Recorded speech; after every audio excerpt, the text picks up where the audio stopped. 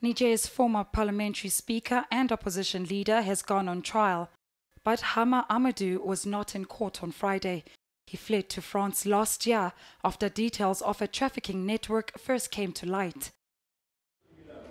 He, his wife and other senior political, military and business figures are accused of taking illegal custody of around 30 babies born to Nigerian women.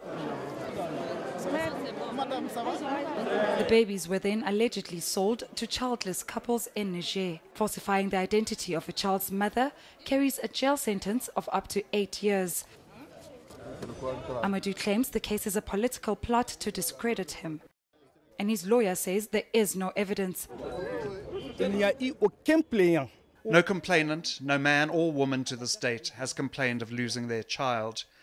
No one in Niger has claimed a child. This whole affair has been spread by the media, and our clients have been victims of scapegoating.